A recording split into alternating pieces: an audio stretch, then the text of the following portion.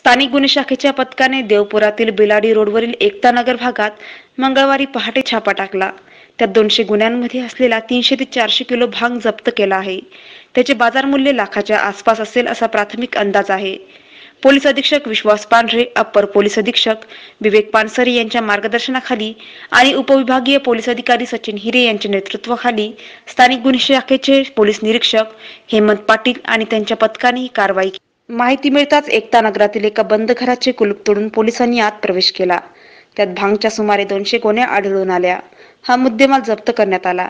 बंद असलेले हे घर यशवंत दौलत सैंदानी यांचे असल्याचे सांगण्यात आले। यावेळी देवपूर पोलीस निरीक्षक दिलीप गांगोडे यांच्यासह अन्य अधिकारी आणि पोलिसांचे पथक हजर होते।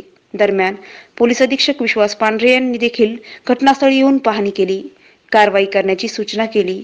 आपल्या धुळे पोलीसमधील LCBचे पोलीस नाईक गौतम सपकाळे आणि पोलीस कॉन्स्टेबल राहुल सानप या दोघांना एक इन्फॉर्मेशन मिळाली होती की आपल्या शहरामध्ये मोठ्या प्रमाणावर भांगची विक्री होत आहे। तर त्या अनुषंगाने त्यांनी गुप्त बातमी मिळवली आणि असा जो माल आणणारा व्यक्ती आहे आणि विक्री करणारा माणूस आहे तर त्याबद्दल त्यांनी पाळत ठेवली होती। काल रात्रभर आमचे हे कर्मचारी LCBचा स्टाफ आणि अधिकारी या ठिकाणी वॉच ठेवून होते आणि त्यांना आरोपी दीपक कुरे यांनी एक 174 बॅगमध्ये जवळजवळ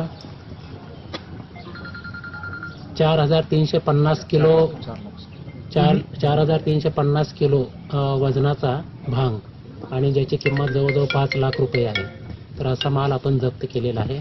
या ठिकाणी पंचनाम्याचं काम सुद्धा चालू आहे आणि एक्झॅक्टली किती किलो माल आहे ते याचं प्रत्येक गोणीचं वजन केल्यानंतर आपल्या लक्षात येईल। तर ही एक चांगली कामगिरी LCBच्या पथकाने केलेली आहे।